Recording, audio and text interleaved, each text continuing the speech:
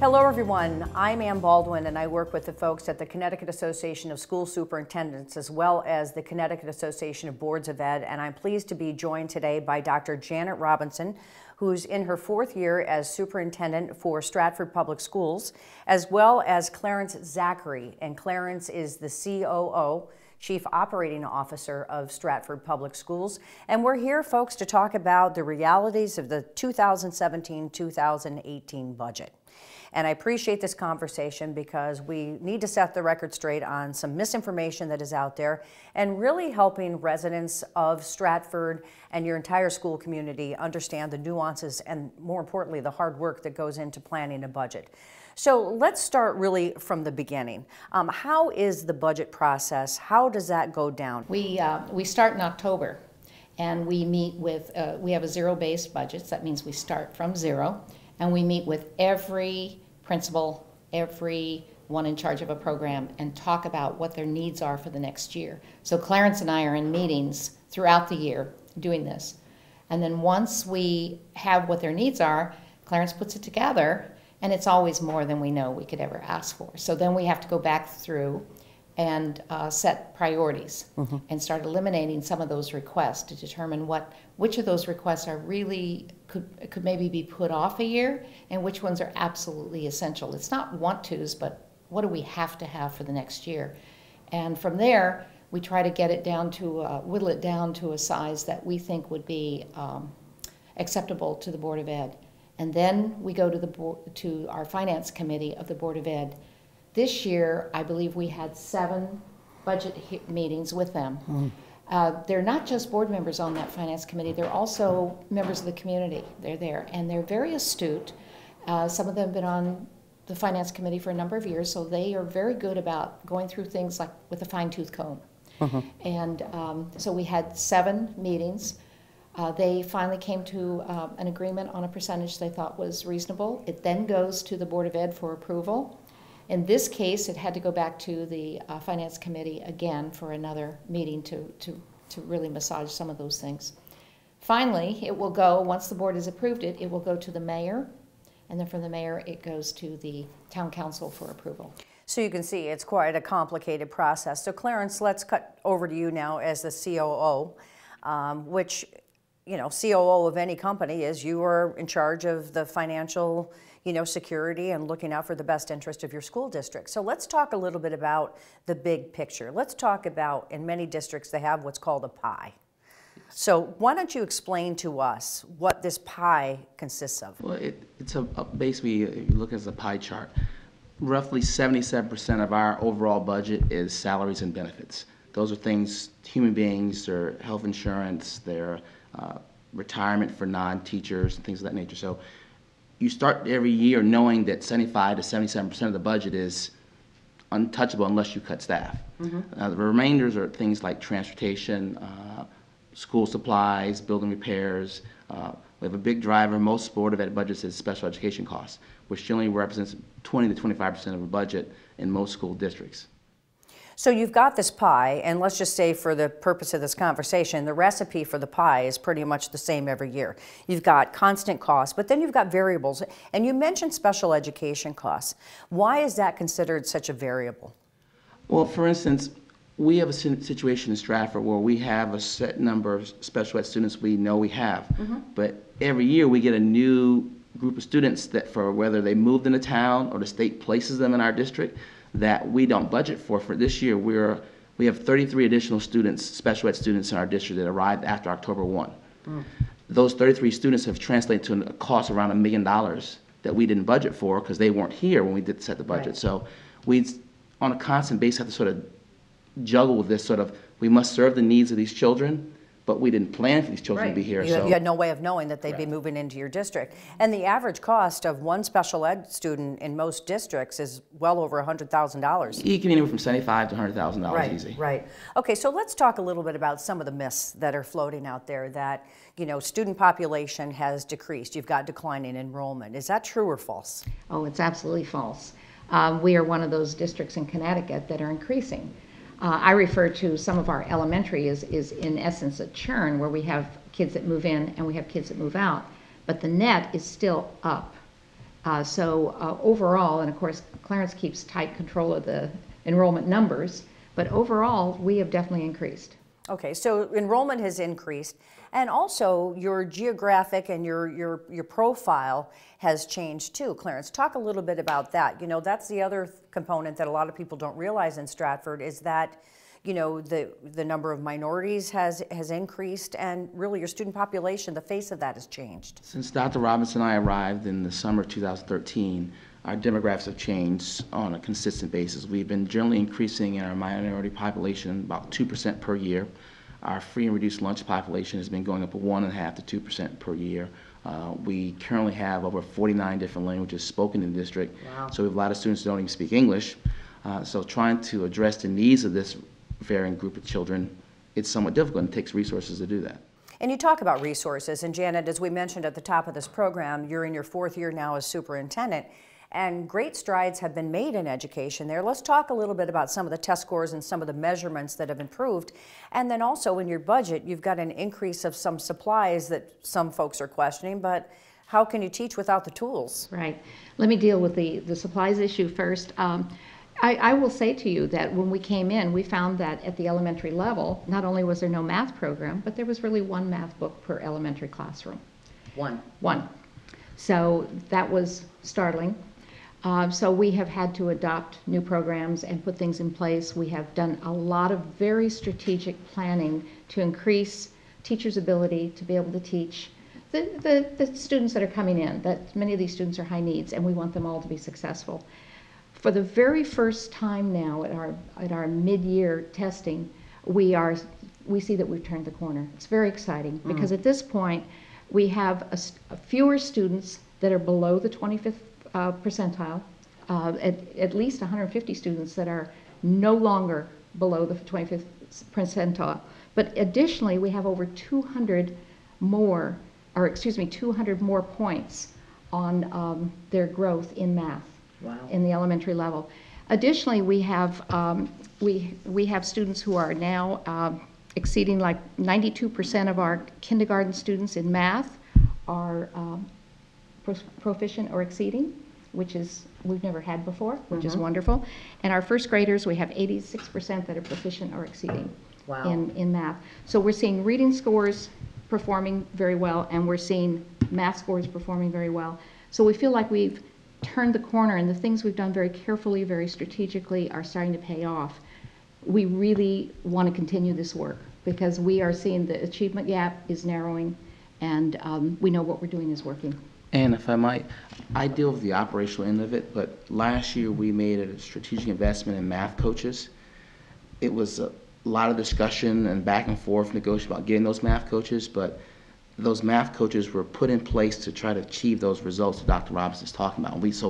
These results, we've seen only 6 months of them being on the job, or 7 of them being on the job. 1 was already there. We had 1 the year before, but those type of long-term investments are what brings the results that Dr. Robinson is speaking about. And you've made those investments, and you've got proven results from that. So to have those resources pulled back when you have to look at where the, you know, it's not even fat that can be cut from the budget at this point. So let's talk a little bit about the, you know, the elephant in the room, if you will. Because when you look at the pie, a big piece of that pie is salaries, teacher salaries and administrative salaries. You know, it's a competitive market out there. You want to attract good people, and Stratford, from my personal experience, is not an inexpensive place to live. So talk about that, and how do you justify that big piece being, you know, attributed to salaries? Well, it is a people business. The relationship between a teacher and a student is one of the most important things we have going, because that relationship is what's going to help these academics work. And so we consider that very important. We're very choosy about who we select and bring in. Teacher salaries have gone up 7% over the last few years, which is not great, but in terms of what's happening in other places.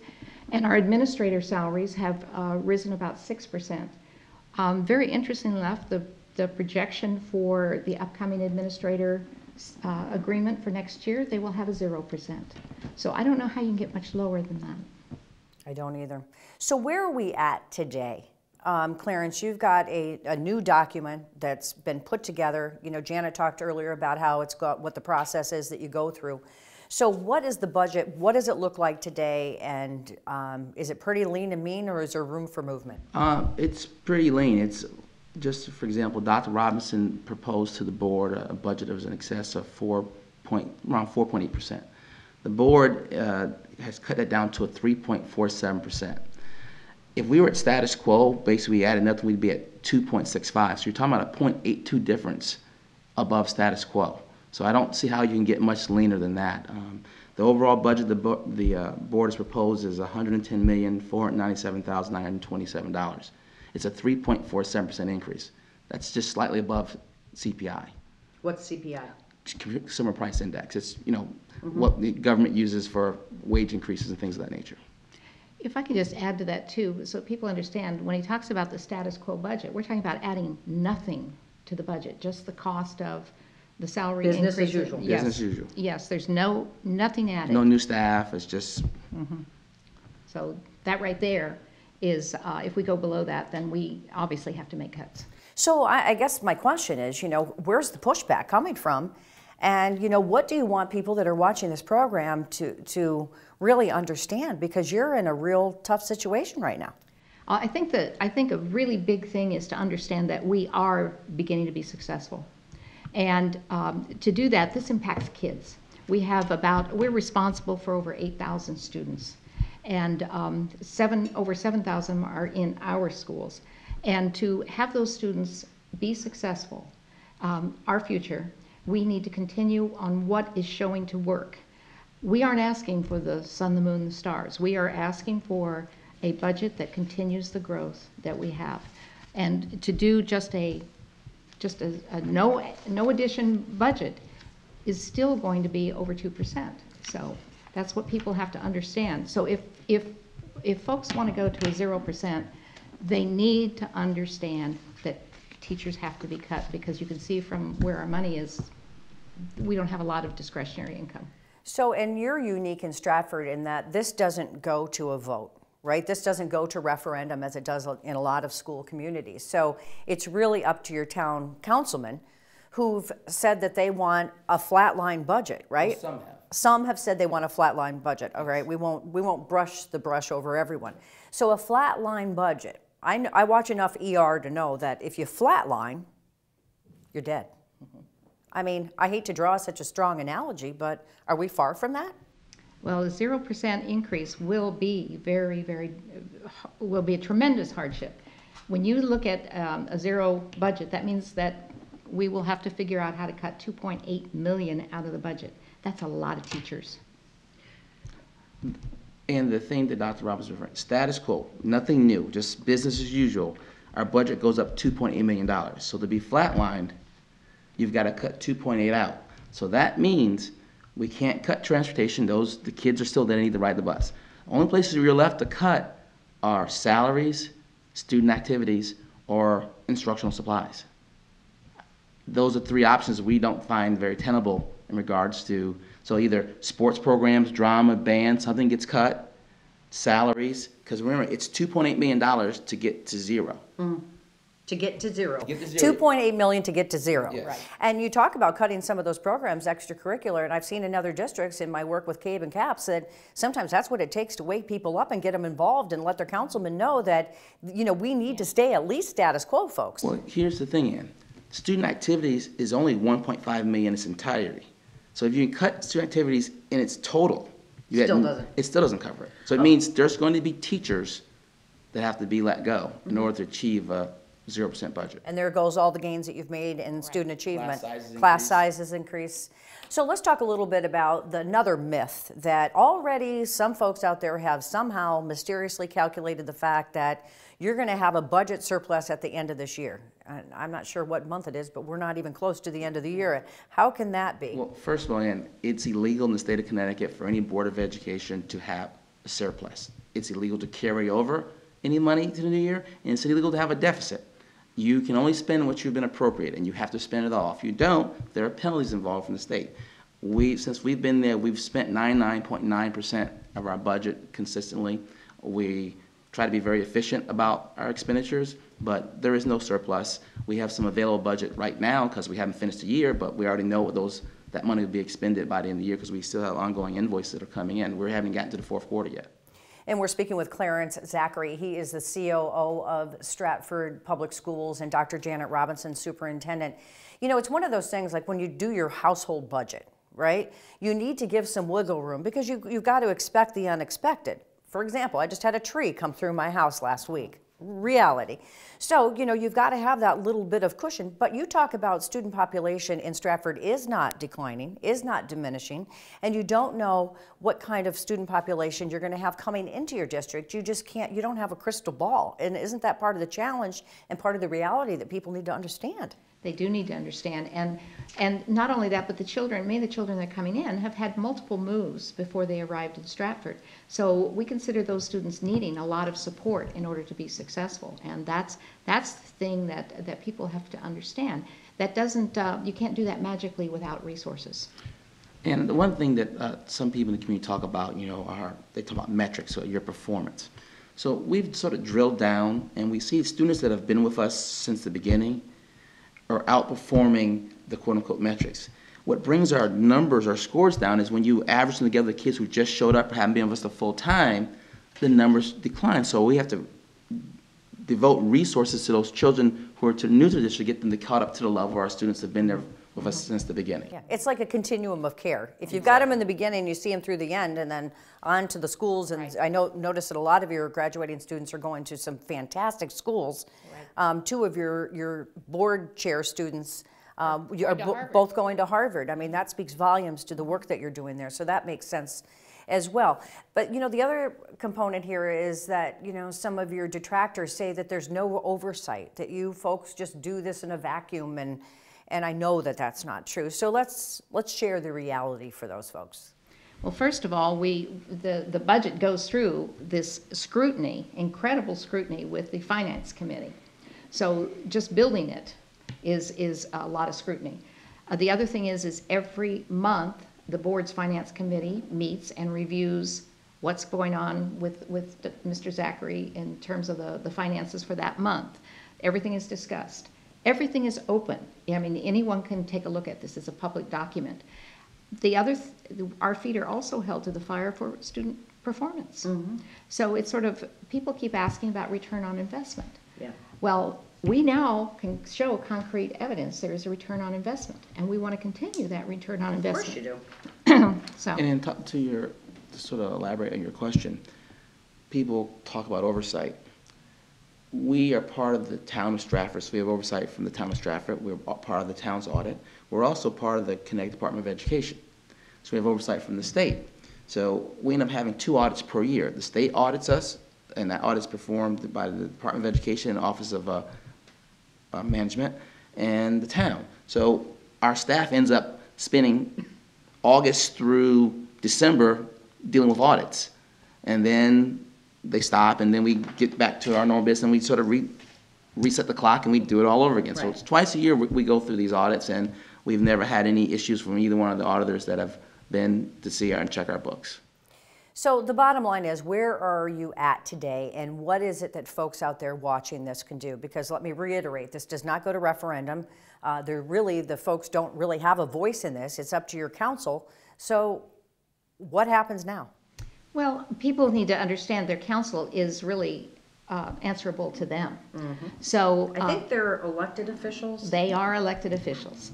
So what we want the people of Stratford to recognize is that it's important at this point, this is a critical juncture, that we continue to build our schools. And we really urge people to talk to their representatives on the council to support a budget that makes this viable. A zero budget will not make the schools viable.